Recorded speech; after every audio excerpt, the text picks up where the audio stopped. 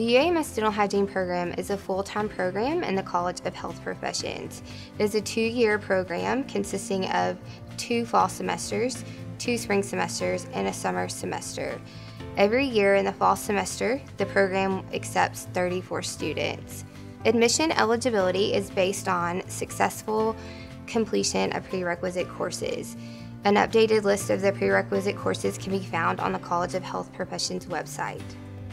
Dental hygienists are highly skilled health professionals who can perform a wide range of patient care services.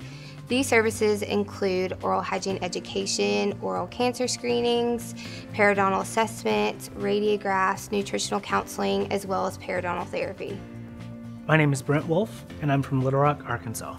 While there are a lot of programs to choose from here at UAMS, the thing that stands out most to me about the dental hygiene program is the faculty and instructors' knowledge and their experience. They're willing to share that with us to make us be the best that we can be here. Dental hygiene is an important part of not only oral health, but systemic health as well.